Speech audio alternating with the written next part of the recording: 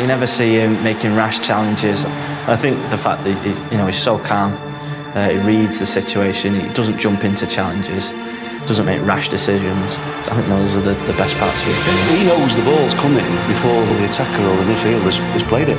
He seems to know where it is. And he works brilliantly with Vida, but I don't think it really matters who's with him. He'd be that class act. I personally think he's the best centre-half in the world.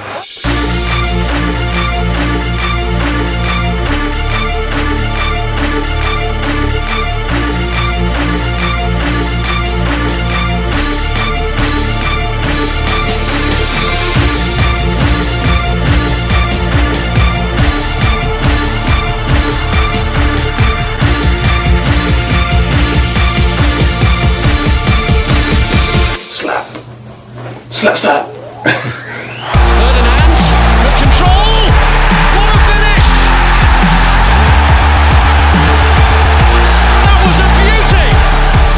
What a finish from Rio Ferdinand. Right in the top left-hand corner from the defender.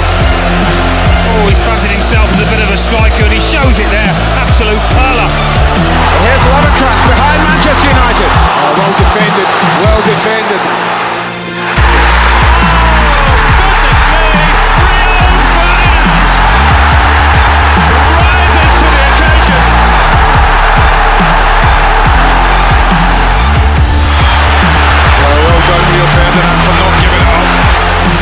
Hopefully His timing and his reading of the game, he doesn't need the pace, doesn't need the strong ground tactics. He reads the game absolutely better than any United player.